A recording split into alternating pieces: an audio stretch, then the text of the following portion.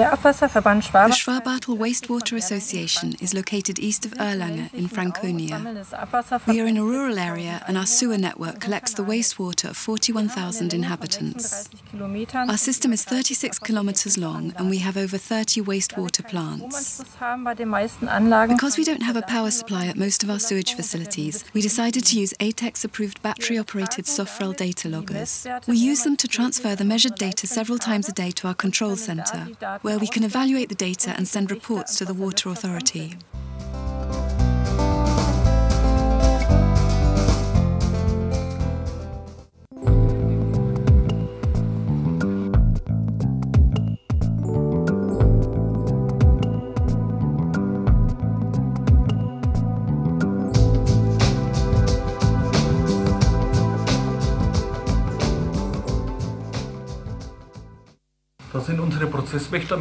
These are our Atex-approved data loggers used for the monitoring of our combined sewer overflows. They are very easy to install and set up thanks to their user-friendly software.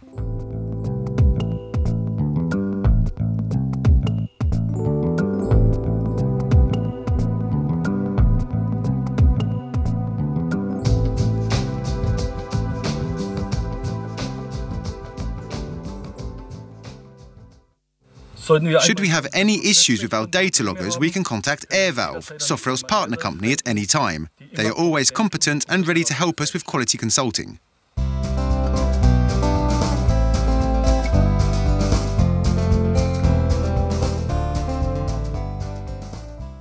Here in our control centre, the data from the plants converges. More than 30 sewage facilities are connected. From here we can click on the plants.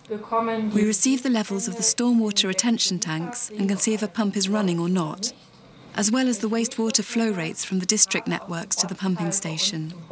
We can also control the plant by closing the valves from here in the event of an emergency.